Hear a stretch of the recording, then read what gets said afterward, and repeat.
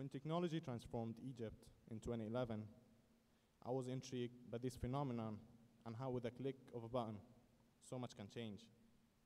I became obsessed with understanding mobile technologies, how tech giants operate, and the role of entrepreneurship in driving these transformations.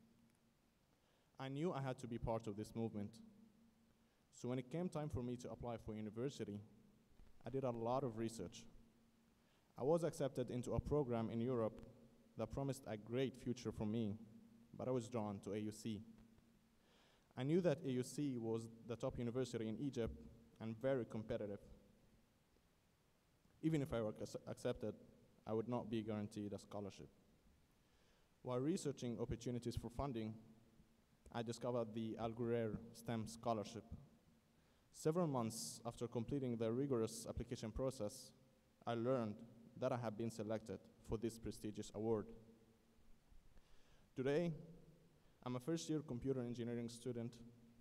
Although I have only been at AUC for one semester, this experience has already opened my eyes to so much.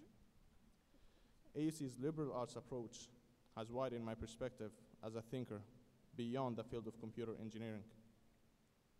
In my own academic field, I became closer to some of the most distinguished professors, including Dr. Mohammed Mustafa, who is at the forefront of machine learning.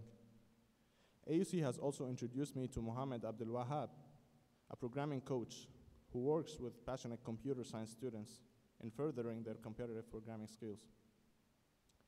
Every day, I'm amazed by the resources and student-centered support that I'm provided to reach my goals. I have so many aspirations for my future, but I'm confident that no matter the path I choose, I will be prepared because of AUC.